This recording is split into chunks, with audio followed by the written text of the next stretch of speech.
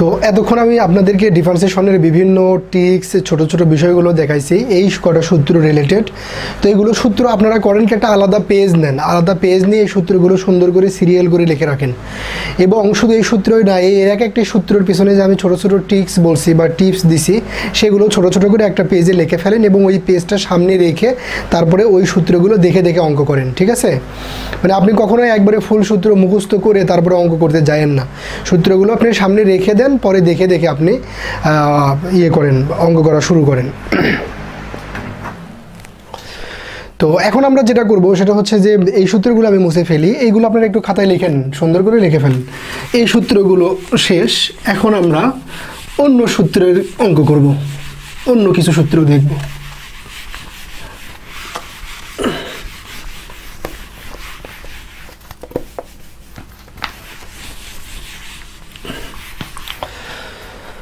তো আসেন অন্য সূত্রগুলো কি, এবার আমরা আসলে মেইন জিনিসের ভিতরে যাচ্ছি আস্তে আস্তে। ত্রিকোণমিতিক অনুপাত যেগুলো আমরা সাধারণত 6টা ত্রিকোণমিতিক অনুপাত জানি, সেটা কি সাইন কস ট্যান কট সেক কোসেক, এই 6টা ত্রিকোণমিতিক অনুপাতের ডিফারেন্সিয়েশন করলে কেমন হয় সেই সূত্রগুলো দেখব। যেমন ধরেন যদি এভাবে লিখি আমি D by D x sine X ray যদি ডিফারেন্সিয়েশন করি, আবার ডি বাই ডি এক্স যদি ট্যান এক্স রে ডিফারেন্সিয়েশন করি, আবার ডি বাই ডি এক্স যদি সেক এক্সকে ডিফারেন্সিয়েশন করি, এই তিনটাকে ডিফারেন্সিয়েশন করব। আরও আছে সেগুলো কি D by D x cos X ray যদি ডিফারেন্সিয়েশন করি, D by D x cot X ray যদি ডিফারেন্সিয়েশন করি, D by D x cosec X ray যদি ডিফারেন্সিয়েশন করি। এই 6টা সূত্র আমরা দেখব, খুবই সোজা, দেখলেই পারবেন, এগুলো পারতে হবে, আমার মনে রাখতে হবে। তো আসেন সাইন রে ডিফারেন্সিয়েশন করলে কস এক্স হয়, সাইন রে ডিফারেন্সিয়েশন করলে কি হয় কস এক্স হয়। এখানে শুধু এভাবে সূত্রটা মনে রাখবো যে শুধু প্রথমে কারে পিটাবো সাইন রে পিটালে কি হয় কস, সাইনের সাথে যা থাকে থাক, ওটা দেখার বিষয় না।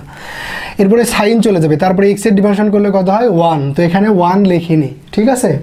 আমরা এই ঘরের ভিতর যাদেরকে ঢুকাবো সবাই রে পিটাবো। তারপরে ট্যান রে ডিফারেন্সিয়েশন করলে কি হবে সেক স্কোয়ার এক্স।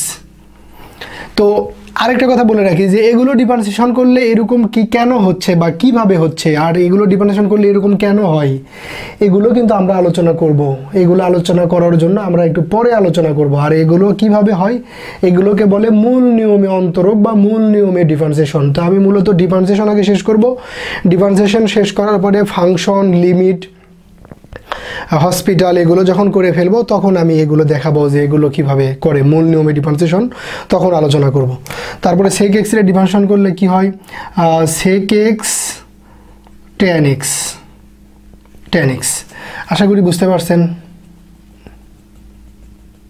এই তো সেক এক্স এর ডিফারেন্সিয়েশন করলে কি হয় সেক এক্স ট্যান এক্স। চলেন ওগুলো করি।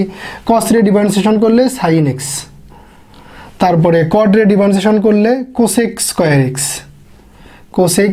এক্স, আর কোসেক রে ডিফারেন্সিয়েশন করলে কোসেক এক্স আর হলো কট এক্স।